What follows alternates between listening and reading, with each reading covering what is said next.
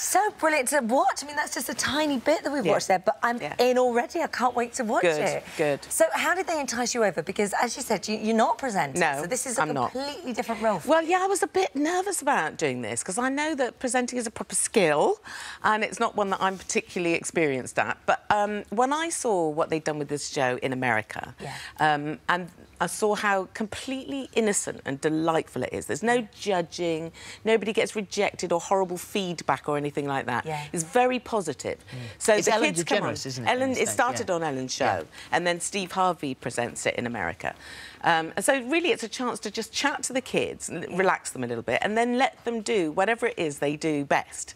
It's their passion or their hobby or their little... It's just a moment to shine. it's a little moment, exactly. And the spotlight's on them and it's all very positive and they all relax and do their thing. Some of them are kids that have had... kind of internet attention. And more views than we could ever dream of, Some of them, for doing a little funny dance or something, but they're just so cheerful about it. And is that how you find them? How do you find the children to take part? Well, there was a big... they spread the net quite wide, and some of the kids have come from the American show. So there are kids from the Philippines and Japan and Kazakhstan and India. So there's kids from everywhere. The majority of the kids on our show are from the UK. But there's a big smattering of kids from elsewhere from all too. Over the world. And it's all sorts of talents as well. It is. I mean, we've got a little 4-year-old who is a shepherd. You know, we've got cup stackers and guys that are great on a scooter and a little chef and people doing unusual things alongside amazing voices, phenomenal dancing, beautiful ballet, heartbreaking, beautiful ballet. That little boy, Emil, broke my heart. And the one that you saw there, Braden, who what happens to Braden is that he goes in his bedroom and he recreates every goal that he's ever seen by narrating it as he does it. Oh, that's so And he knows everything about Manchester City. There's nothing about Manchester City that kid doesn't know. It's just the best fun you could possibly have. But I mean, also, it's a chance to be a kid again. The weird thing is for you, and I think it's really good, but it must be tough, is you've not met them beforehand. No. So they come out. You have to get to that level of trust and fun over the space of how long? Well, I suppose with each kid I spoke to them for about 15 minutes. And then out of those 15 minutes we've edited down to a couple of minutes. But very quickly they are very willing to do whatever it is. And so long as we have a bit of fun chatting, which we do, they're all up for jokes. And, you know, frankly, I'm much happier with kids than I'm with adults. This is a chance for me to just go out to play, frankly. And, you know, I know you shouldn't push your children to have children. I know you shouldn't.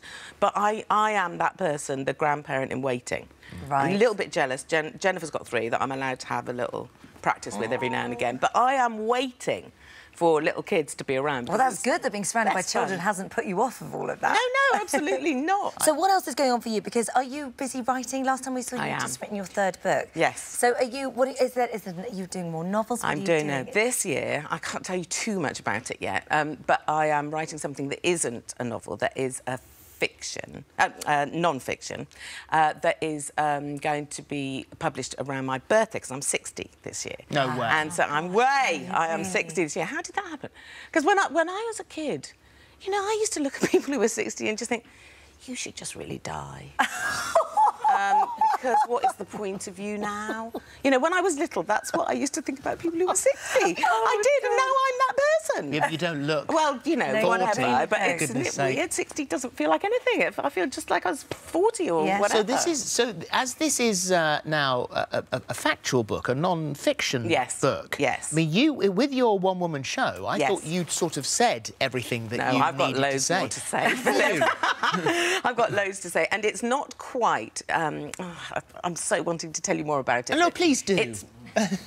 It's more like a diary. It's more like that, but it's interactive, so that when you receive it, you will fill it in, and I have filled part of it in, and so we do it together. We go through a year together, you and I, whoever, you know, you and I, whoever has the... You said something really interesting to our researcher, and you said, from now on, all you want to do is things that make you think. Yeah. I think that's a really good place to start, isn't it? It's true. I don't want to do anything pointless anymore. Yeah, that's right. Well, you see, I do want to do things that are delightful, and that's what Little Big Shots is. That's just delight and good fun. That is completely allowable. I just don't want to do meaningless things. I haven't got enough time left. I've got enough minutes left in my life to not be thinking properly. But you don't seem to have done much meaningless stuff. No, not very meaningless. But you know, sometimes offers come towards you for jobs that you might do, and you think, well, what's in that? I can't imagine what I would benefit from that. What anybody else would benefit from it? No, I can't do that. I haven't got time for that. So I don't mean being serious. I just mean having a point to whatever it is that you do. It's a bit like the show that I did, the 30 million minutes. You know, I set out to do quite a light-hearted show, but as I started to write it, I thought, I've got things to say here. And also, there are things that have happened in my life that are sad and difficult, and I'm not going to shy away from them. And I'm really glad I didn't, because then I could connect properly with people. And with this non-fiction book that I'm doing, I hope I'll do the same thing. It's a bit of throwing a line out, if you like. When you can talk about it properly, please come. Oh, I definitely will. I definitely will. And this is this is in Cornwall, I'm doing soaking it in the gorgeousness of Cornwall. Yes, absolutely. Sitting there looking out over the sea. I know, heavenly. I know. Heavenly.